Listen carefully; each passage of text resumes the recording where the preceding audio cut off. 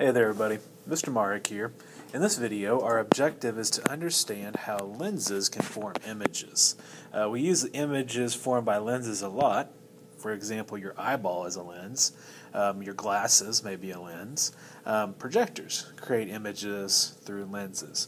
Lenses work by creating images via the process of refraction. And we're going to learn about two kinds of lenses, which I've got pictured here. The one on the left is called a converging lens, and the one on the right is called a diverging lens. And those are kind of comparable to concave and convex mirrors. So a converging lens basically works by refracting parallel rays of light, so rays of light that are parallel. They'll refract so that they cross each other on the other side of the lens. And so a picture may look like this. Converging lenses are typically wider in the middle. There are some parallel rays of light, and then when they go through the lens, they all converge on that point in front of it. And we might call that point the focus, kind of like we had for concave mirrors. A diverging lens kind of works the opposite way. It refracts parallel rays of light away from each other.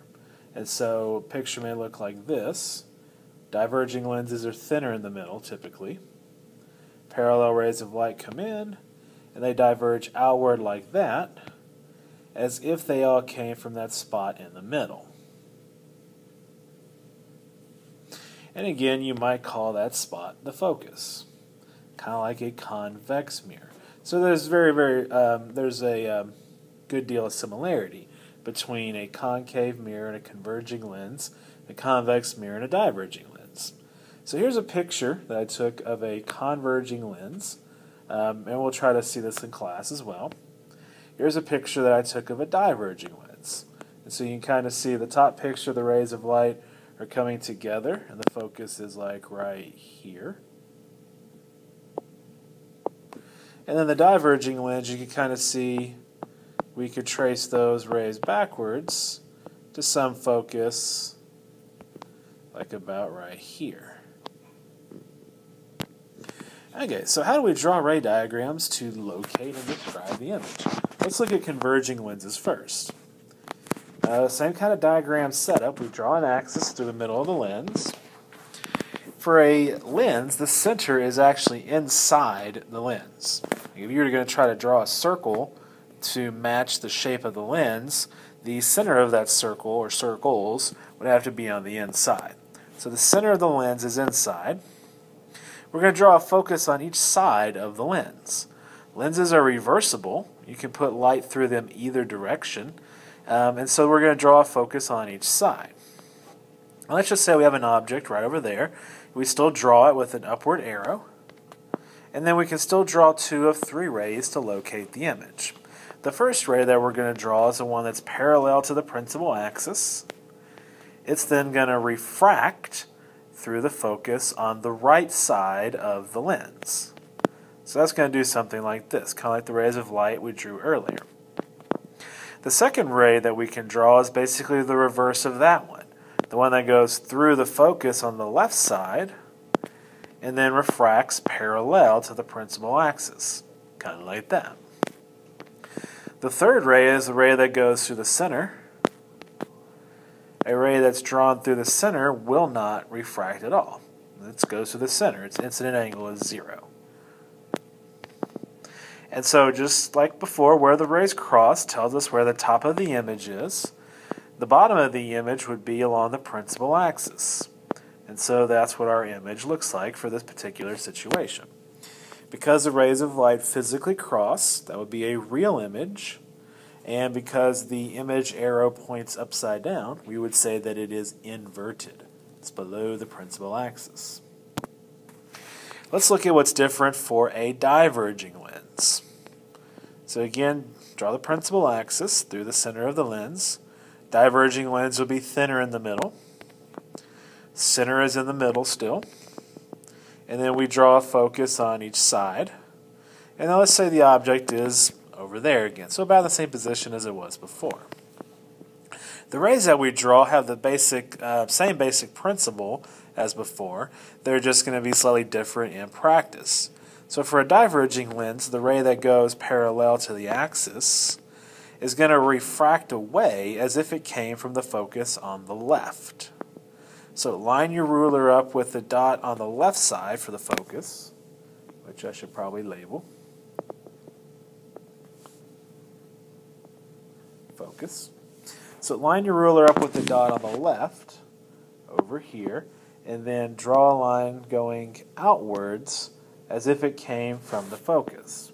So the dashed line here represents kind of what your ruler would do to line that up. The second ray is the reverse of the one that would go through the focus first. This ray is going to act like it goes through the focus on the right side. So like line your ruler up with the focus on the right, and then draw the ray to the middle of the lens. And then it's going to refract so that it is parallel to the principal axis like this. The third ray would be the easiest one to draw, and that's the ray that just goes through the center, because it doesn't refract. So that ray would look like this. And so the question is, well, where are those rays crossing? Well, they're not.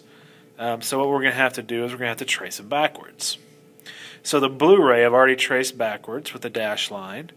The red one I don't have to trace backwards because it's an actual ray of light. It's not refracting. So the green one, the second one that I drew, is the only one that I have to trace backwards. And where those three rays intersect is where I would see the image. This image will be virtual because the actual rays of light, which are here, here, and here, don't ever cross. It's the extended rays that cross behind the lens, and so that would be a virtual image.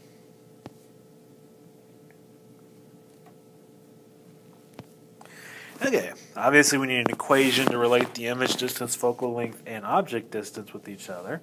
Little pro tip for you, it's the same as the equation we have for mirrors, as in 1 over f equals 1 over si plus 1 over so. The magnification equation is still the same. So hi over ho would tell us the magnification, and that's equal to negative si over so. What we have to remember in the case of lenses is that if we have a diverging lens, our focus is going to be negative. It's on the quote-unquote wrong side. And then our image distance is going to be negative if we get a virtual image. So when we're calculating the image distance, it should match our ray diagram, and if it's virtual, we should get a negative number. So let's look at that first example again and see if we can figure out how far away our image is. So I'm going to ignore the rays that I drew. Now that I know where my image is, we don't need them. Let's suppose the focal length of this lens is 3 centimeters and the object distance is 6 centimeters. We want to know what is the image distance. So we might set up our equation like this. 1 over the focus is 1 over SO plus 1 over SI. The thing that we have to remember, however, is that our focal length has to be negative because it's a diverging lens. That's important to remember. Nobody's going to tell us that. And so solving for SI, subtract the 1 over SO thing for both sides. Get a common denominator. So I would use 6 as a common denominator. And so it would be negative 3 over 6 equals 1 over SI. So invert it, so 6 over 3 would be 2. And the negative sign would make it negative. And so my image distance would be 2 centimeters. Which, if you look at the diagram, that should make sense. This is 2, since this distance is 6, and this distance is 3. Kind of matches what our diagram shows us. Let's suppose that the object height is 4 centimeters. Let's figure out how high the image is. So that's where we use the magnification equation. Simple ratio, height over height equals distance over distance. And so solving that for the image height. So the negative sign is part of the equation, so we would be taking the negative of a negative, which means our answer should be positive. And then solving that for hi would give us something like 1 1/3 centimeter. And it's positive. Our image distance being negative means that our image is virtual. Our image height being positive means our image is upright, which is what we should see from our image picture. And then if you kind of compare the size, the object height is 4, the image looks to be about a third as tall as the object, and so that kind of matches what we calculated down here. So a lot of similarities between lenses and mirrors like we learned last week. So a couple of tips for you. Make sure you know the rays that we can draw. That's going to come from practice. Make sure we know the sign conventions when the focus is negative and things like that. And lastly, and most important, be sure to take your vitamins every day. I'm going to go take my vitamins. I'll see you next time. Till then, ta-ta.